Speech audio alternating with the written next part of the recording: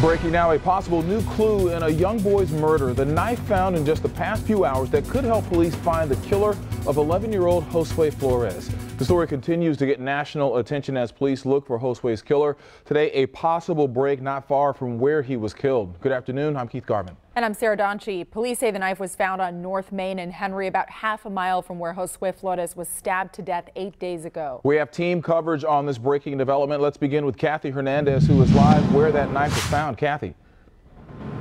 Police say that woman had just bought some ice cream from a local business when she was walking on the street and then noticed the knife here in this storm drain on Henry and North Main. Police are now examining that knife, but right now say they don't know if it's connected to Josue's murder.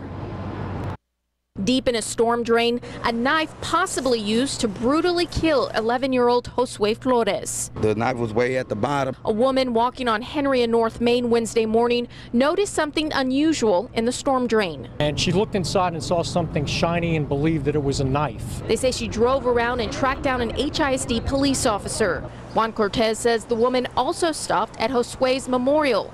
Cortez hurried over, took this picture, and waited for officers. We looked at it. It was like covered in mud.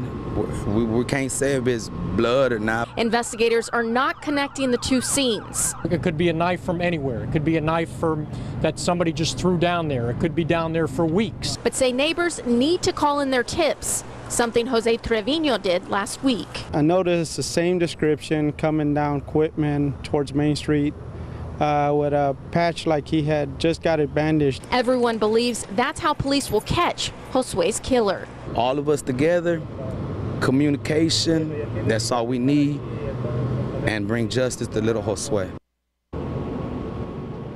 And police say now they're searching local businesses to see if they can find some surveillance video to see who dropped that knife here in this storm drain. They're asking anyone with information to call Crime Stoppers.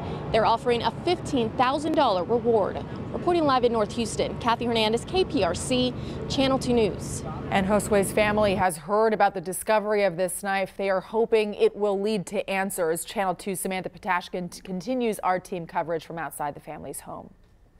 I just don't want my brother to be forgotten. The older sister of Josue Flores still grieving and pleading with the public for answers to find the person who killed her loved one. No matter how small it is, it might be the thing that brings this person to justice. This afternoon, the family learned HPD found a knife several blocks from where Josue was murdered. Police now testing that knife to find out if it's connected to the case. I hope it is the knife, but I know it's been raining, so I don't want to get my hopes up. I'm trying to be realistic. Regardless of the results, the family's #1 priority remains the same: finding the killer and bringing him to justice. I know he's watching.